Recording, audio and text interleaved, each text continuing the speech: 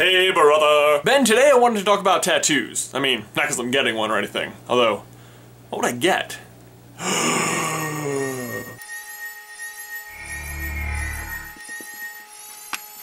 Face beard!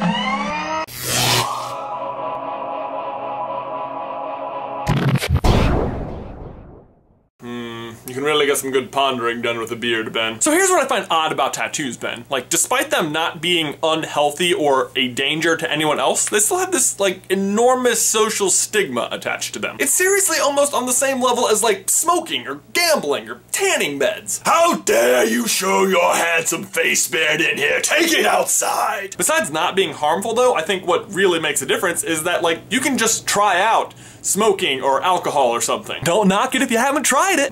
My beard is itching. Because we've all talked to that person who's like, oh, I don't drink alcohol. I have just as much fun watching. Just as much fun? I don't doubt that you still had fun, if not even more fun, but if you haven't tried it, I don't think that you can accurately say that you had just as much fun. Well, my dad is an alcoholic, so I don't drink. Oh my god, I'm sorry, I didn't know.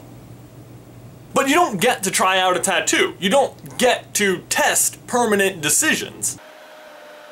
Like, I could walk around with this awesome temporary Harry Potter tattoo on my head just to, like, gauge reaction, and maybe it would be good or bad, but I wouldn't really get to, like, feel the commitment of having it there forever. In the back of my mind, I would always know I'd be able to wash it off if I wanted to. But seriously, who would want to get rid of this? Expelliarmus! And I'm not gonna lie, Ben, I've definitely been one of those people who judges other people with tattoos, but a lot of times it's my friends who I feel like have definitely gotten them too young. Like, if I got a tattoo when I was 18, by now I can tell you that most of my interests are vastly different, at least in a permanent setting. If I was gonna get a tattoo, I would really want it to mean something to me. And I think that's my holdup and biggest pet peeve with tattoos is when I see things that clearly don't mean anything to the person. Like, whatever crap they're selling, I'm not buying it. I don't believe those cherries on your midriff are for your grandma. I don't believe that butterfly on your lower back is you evolving into a woman or something. Just keep telling yourself that. Then answer me this. Why are people still getting tramp stamps? Like, I understand that once upon a time it might have been very trendy and not commonly known as a tramp stamp, but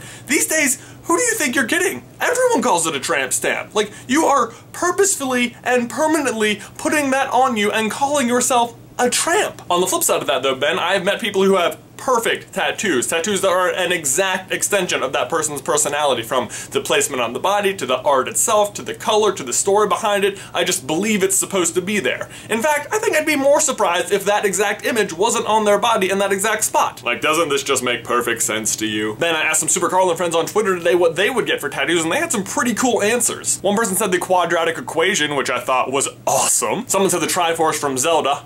Boom. And a lot of people said they would get quotes, which I think is tricky because it has to be like a really good quote. But if I did one, I think it would have to be from Zay Frank, and it goes, "My pencils are sharp enough. Even the dull ones will make a mark." I also like the idea of a hashtag tattoo, like hashtag DFTBA or hashtag SCB. So Ben, obviously my question for you and everybody else is, what do you think of tattoos? Are you offended by them? Would you get one? What would you get and where would you put it? Let me know down in the towels section below, and I will see you in another life, brother. How great of an idea is the beard face tattoo? And by great, I mean like not so good. And by not so good, I mean horrible. And by horrible, I mean if I saw someone walking down the street with a beard face tattoo, I would high five them because that takes guts. But then I would look back and think that was not smart.